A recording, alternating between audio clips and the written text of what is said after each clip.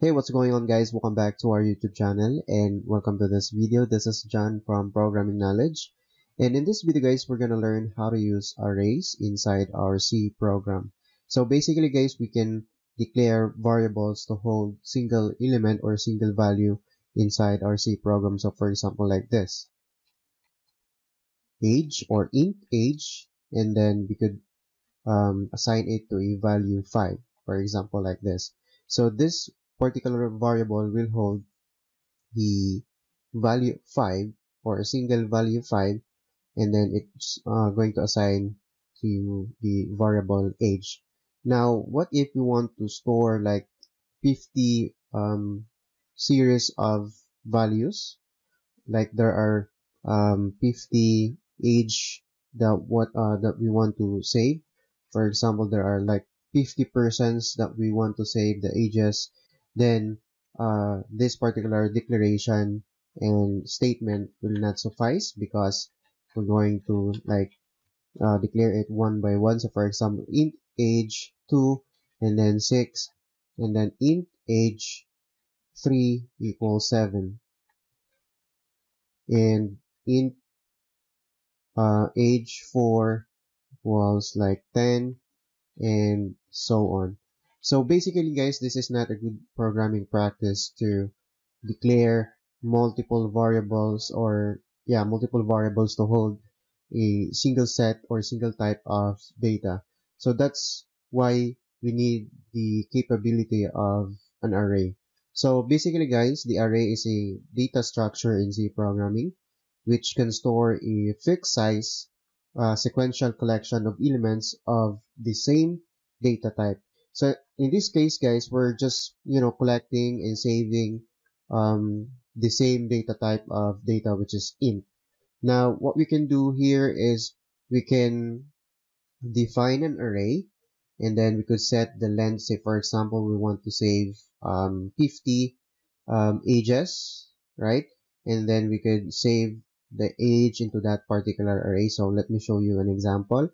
So this is how you can create an array inside your C program. So basically, the first um, thing is you have to specify the type of your data that you want to save in that particular array, and then the array name. So basically, this is just like the variable name. So you have to label your container, and then of course you have to specify the type of data that you want to save in this particular array, and then you have to add the square brackets, and this signifies that this particular variable is an array. And then inside this particular square bracket, you can declare the size, or specify the size or how many values that this particular variable could hold. Okay, so in a typical C program, you could do it like this. So for example, the type is int, right? And then you could say ages or age, right? So this is the array name, and then this square brackets, and then you have to specify the size. So for example, 5. So you want to collect 5 values or 5 age of 5 persons. Okay.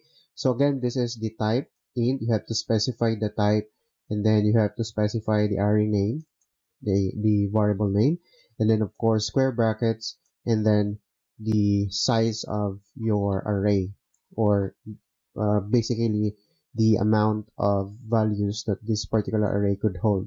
So after this, you could say equals, and then you could specify the array or the elements of your array. So for example, we could take all these values 5, 6, 7, and 10. So 5, 6, 7, and 10. And so for example, because our array contains or should contain 5 elements, we could add another one here, for example, 8 or something. Okay, so again, this is how you can create an array of um, values. So int is the data type, and then of course we have the array name, and then square brackets with the size 5. For example, your array should be 5, and then equals, and then the curly braces, open and close curly braces, and then the actual element value.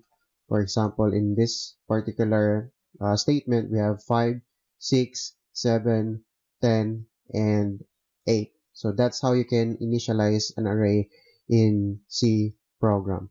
Now, you can access this particular or this elements or these values by using what we call index. So in C programming or any other programming with arrays, you could access the values by using index. So this index is based, zero based. It means that it will start with 0. Okay, so meaning if you want to access the value 5, so you have to use 0 index. Okay, this will be 0, and then this will be 1, this will be 2, this will be 3, and this will be 4.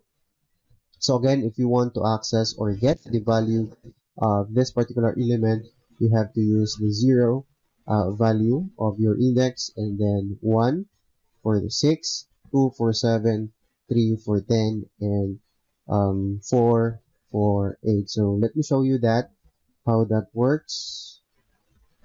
So for example, you want to display the value 6. Okay, so all you have to do is use the printf statement, and then double quotes, and then percent d, the format specifier for our integer values, and then comma, of course, and then we could use the name of our um, uh, what do you call this, array, so ages, and then we could specify the square bracket, and then the index of the element that we want to use. So for example, 6.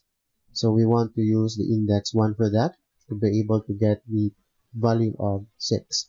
So let's try this, build and run our program. So as you can see, the output is 6. As you can see here, 6, right? Now, if you want to get the value 10, you have to use the index 3 for that, because as I've said, the value is equivalent to the index 3 of our particular array. So build and run our program, and it should output the value 10, which sits on the index 3 of our array. So that's how you can access the value from our array. Now, so for example, you want to change the value of this array, right? So we have here 5, 6, 7, 8, or 5, 6, 7, 10, and 8. And then if you want to change the value of, so for example, this one, 5, the first element, all you have to do is specify the index also. So ages, and then the index is 0. So then equals the value, for example, 11, semicolon, that semicolons only goes up to 11. So ages, so for example, we want to display this, what will be the value of our index 0. So we could test that by using the printf statement, and then instead of 3, you could specify the value 0 or index 0 here. So let's try this, build and run. And as you can see here, instead of 5, the initial value of our uh, index 0, it returns 11 because we assign it, or we modify it by using the element or index 0 equal to the 11, which is that's why we are getting the 11 value here. Now this is particularly useful, guys, or if you want to work with the array, one of the best structure or the best statement that you could use to iterate the array is by using the for loops or loops inside our C program. So we could say this here, for example, for So we're gonna use the for loop statement here, and we could specify, for example, int index equals to 0. We want to start with 0 because, as I've said, the index of our array is 0 base. It will start with the 0 number. Okay, so index equals 0, and then semicolon, and we're going to say here index less than the actual value of our array, or I mean size of our array. So 5, less than 5. So another semicolon, and then index plus plus. Okay. And inside the for loop, we could display the element of our array. So we could use this printf statement, and then we could use the index variable here, and then change this. We could say index equals %d, the format specifier, and then we could say equal to %d, and then of course the actual value of our array index. So in here we could specify the index. Okay, so it should display the index, current index, and then it should display the actual value of that particular index. So we could build and run our program. Let me add first the \n, or new line scape sequence, new line, and then it should display this particular output. So at index 0, we have the value 11. At index 1, we have the value 6, right? Index 0 is 11 because we already modified our array, specifying the array or index 0 should be equal to 11. And then at index 1 equal to 6 right here. Index 2 should be equal to 7. Index 3 is 10. Index 4 is 8. Okay, so that's how easy for us to access and change the value of our array, and that's how we can define our single dimension or one dimension array inside our C program. And in the next video, guys, we're gonna talk about two-dimensional and multi-dimensional arrays inside our C program. So I think that's all there is for it, guys, for this tutorial.